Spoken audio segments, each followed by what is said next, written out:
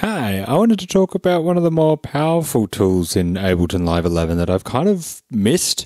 And for this one, I will be using one of my more fun songs, which is the Iceberg. The Iceberg and the Titanic, they such good friends. Hang around and do what they want. What mysteries will they solve?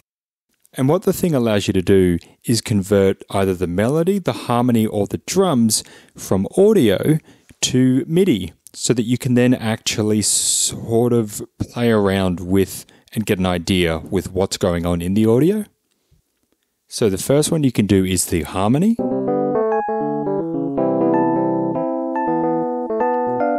And then the next one is the melody. And then the final one is the drums.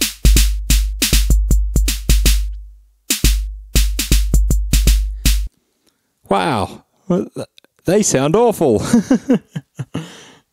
Not gonna lie, I knew they wouldn't be brilliant, but yeah, they're pretty average. And that probably has a lot to do with the way that I made that song, in that the drums are very quiet. I'm using a lot of auto-tune and there's two voices going on at any one time. So the harmony is actually the one that sounds the best. If I don't cherry pick the worst parts of it, the unfiltered harmony sounds like this.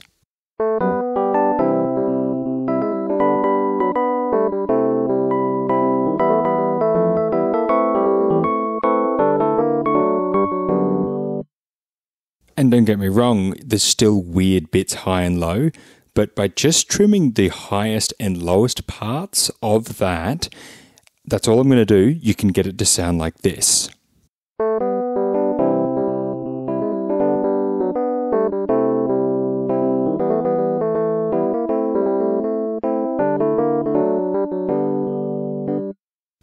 I mean, that in itself is already pretty good. And then from that, what you can then do is when you actually click on any MIDI tracks, you can sort of choose the scale that they're in. And what that does is it only shows the notes that are within that scale.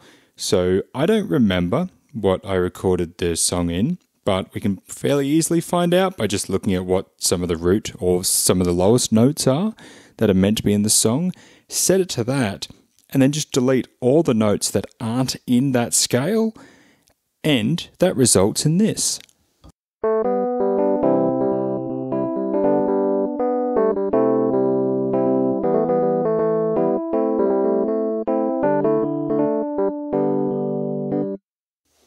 But yeah, so that at that point is pretty much a good recreation of that song because of the way it's formed. I'll do this one for harmony, and I'll actually do tomorrow night being melody and the night after being drums for different songs. But what it allows you to do is find out exactly what notes are making up the audio, and they can really allow you to help understand what's going on. And the other thing you can do is utilize a vocoder in which you sing, and then that MIDI track that you've created, you can then feed that into the vocoder and get something like this. In the open Pacific, nothing to worry about. Till it came to that fateful night, but then came a little close.